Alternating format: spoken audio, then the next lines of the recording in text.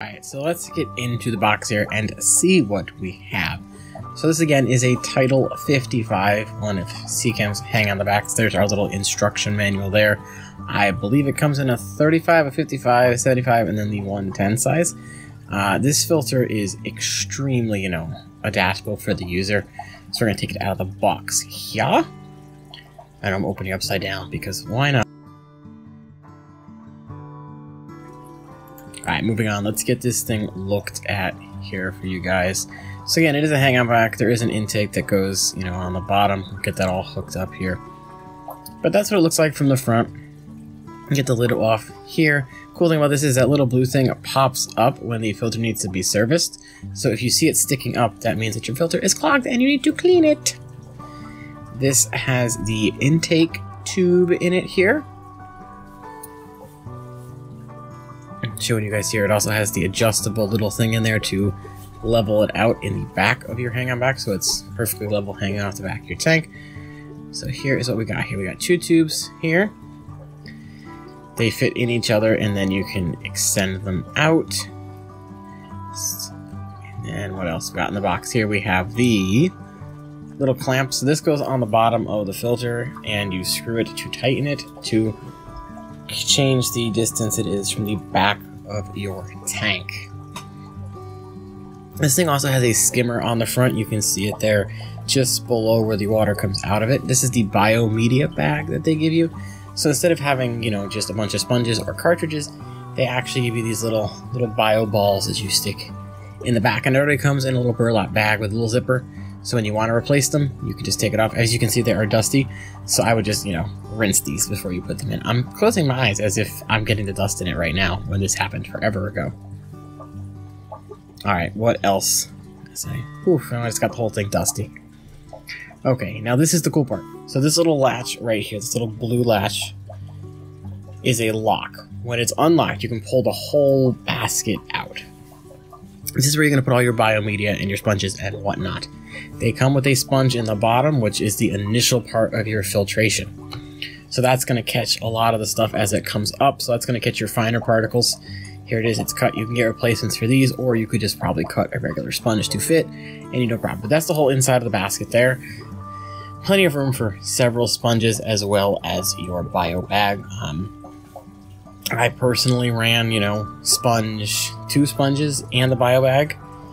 I put sponge, bio bag, sponge when I had my first one, so it's like a nice little sandwich there of lots of filtration layers.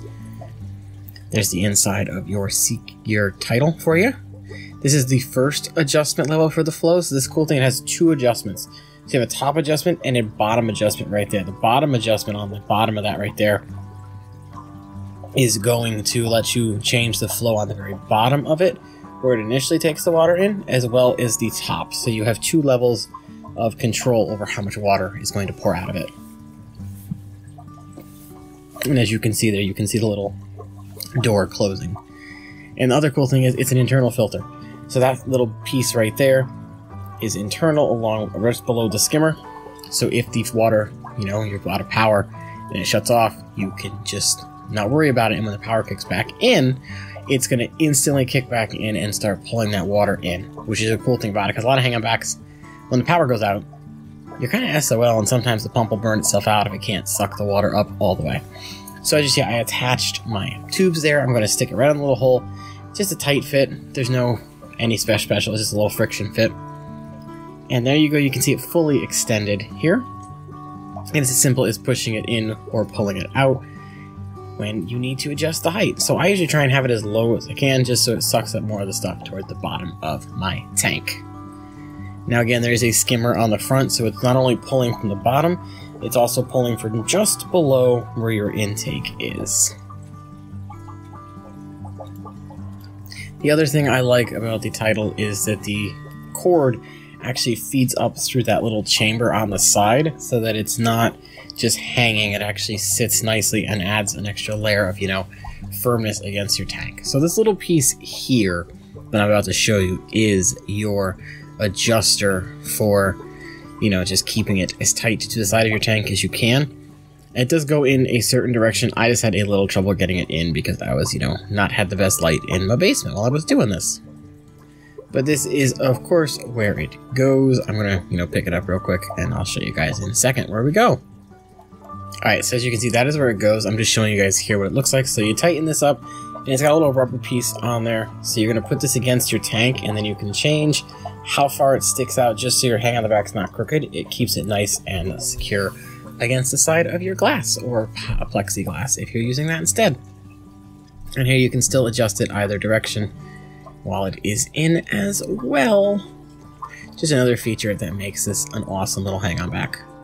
Alright, and here I'm going to show off, the bag. So I'm just going to use my biomedia that they gave me, the little rocks there. See, I've locked it, and now you cannot pull it out. And once you unlock it, it will come out nice and easy.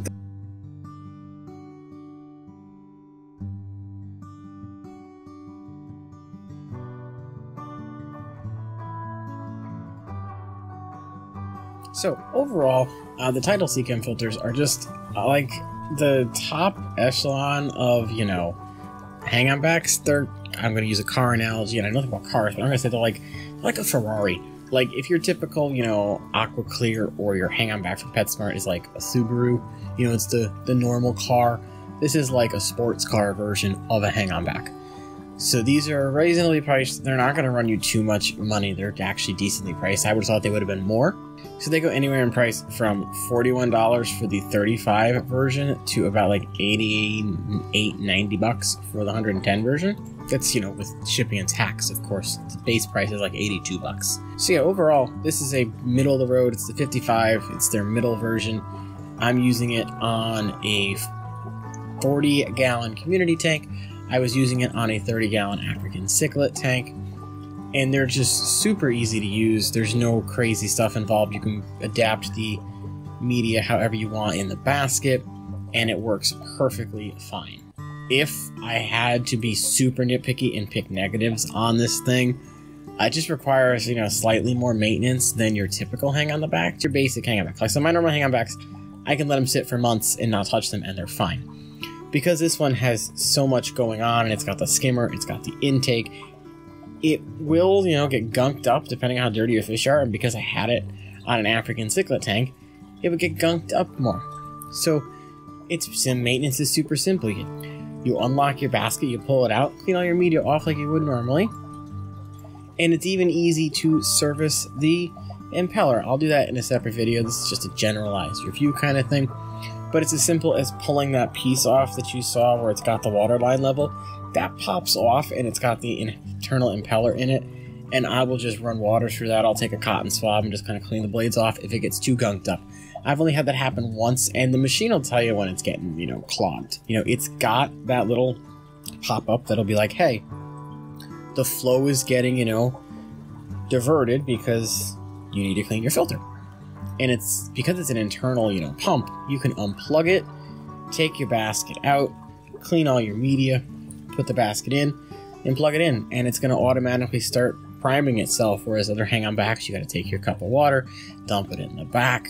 And so this is by far probably one of the best hang-on backs you could get, especially if you want one that if you're in a place that loses power a lot, you're not going to have to worry about your pumps dying if you're out of town and you've lost power.